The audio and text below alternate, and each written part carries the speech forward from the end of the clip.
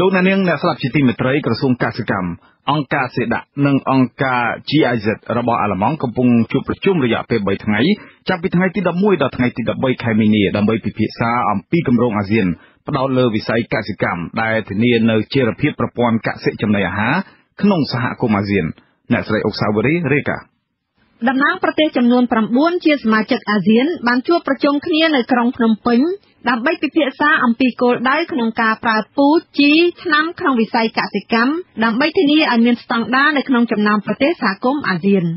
អគ្គនាយករងនៃអគ្គនាយកដ្ឋានកសិកម្មនៃក្រសួងកសិកម្មរុក្ខាប្រមាញ់និងនេសាទលោកហ៊ានវ៉ាន់ហនមានប្រសាសន៍ថាការប្រជុំនិយាយពីវិធានការជីវសាស្ត្រដែលធានាផលិតកម្មកសិកម្មនៅតែមានសុវត្ថិភាពអាហារលោកថាប្រសិនបើដាំគ្រាប់ពូជត្រូវគិតពីពូជយកពីធម្មជាតិឬពូជបង្កាត់បើប្រើជីគឺជីធម្មជាតិឬជីគីមីបើប្រើថ្នាំពុលគឺថ្នាំពុលផ្សំពីធម្មជាតិឬថ្នាំពុលកសិកម្មគឺធ្វើយ៉ាងណាឲ្យសហគមន៍អាស៊ានទាំងមូលត្រូវមានស្តង់ដារដូចគ្នាក្នុងសង្វាក់ផលិតកម្មកសិកម្មផលិតផលចំណីអាហារក៏អាចផ្លាស់លក់ពីមួយទៅមួយដោយអត់មានរបាំងពន្ធប៉ុន្តែនៅក្នុងអាស៊ានគឺយើងមានគេហៅកិច្ចព្រមព្រៀងមួយគេហៅថា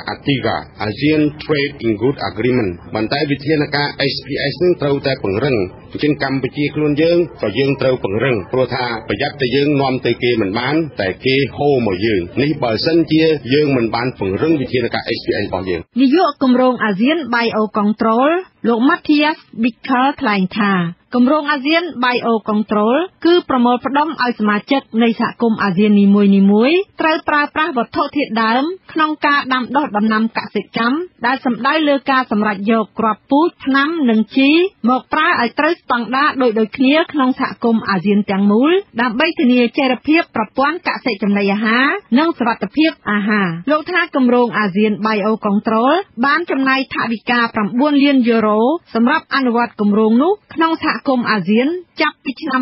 2014ដល់ឆ្នាំ2017And that makes it very difficult ខាងជាអាចនឹងគឺវត្តកម្មមែនទែនក្នុងការធ្វើម៉េចឲ្យធានាបានថាសមាហរណកម្មសេចក្តីណែនាំគោលនយោបាយរបស់ថ្នាក់ជាតិនៃសមាជិក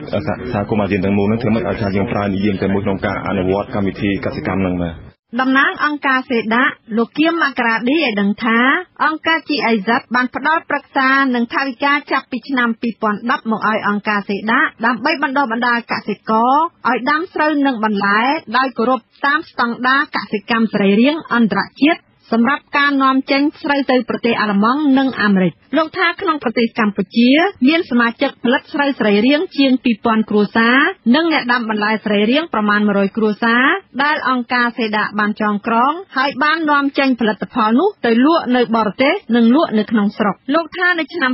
2014អង្គការសេដាក់បានអនុវត្តគម្រោងចីរភាពប្រព័ន្ធកសិចំណីអាហារសហគមន៍អាស៊ានផ្ដោតសំខាន់លើភាពជាដៃគូជាមួយរដ្ឋបាលសាធារណៈនិងឯកជននៅក្នុងសង្វាក់ផលិតកម្មកសិកម្មដែលនឹងនាំមកនូវផលចំណេញដល់កសិករខ្នាតតូចតកតនឹងគម្រោងនេះគឺផ្ដោតសំខាន់រកវត្ថុធាតុដើមឲ្យកសិករដើម្បីផលិតរបស់គាត់កាន់តែកើនផលិតផលតាមស្តង់ដារកិច្ចប្រជុំដៃគូគម្រោងលើកទី4រយៈពេល3ថ្ងៃពីថ្ងៃទី11ដល់ថ្ងៃទី13ខែមីនាមានគោលបំណងសំខាន់ដើម្បីពិនិត្យមើលរាល់សមិទ្ធផលដែលសម្រេចបានកន្លងមកការពិភាក្សាលើការអនុវត្តគម្រោងក្របខ័ណ្ឌសមាហរណកម្មសុវត្ថិភាពចំណីអាហារនៃសហគមន៍អាស៊ានក្នុងរយៈពេលវែងការពិភាក្សាលើកកម្ពស់ជីវភាពកសិករនៃសហគមន៍អាស៊ានទាំងមូលការបង្កើនផលិតកម្មចំណីអាហារនិងបង្កើនវត្ថុធាតុដើមកសិកម្មឲ្យមានសុវត្ថិភាពបន្ថែមលើនោះគម្រោងនេះក៏សហការជាមួយផ្នែកឯកជនដើម្បីសាកល្បងអនុវត្តនិងប្រើប្រាស់ធាតុចូល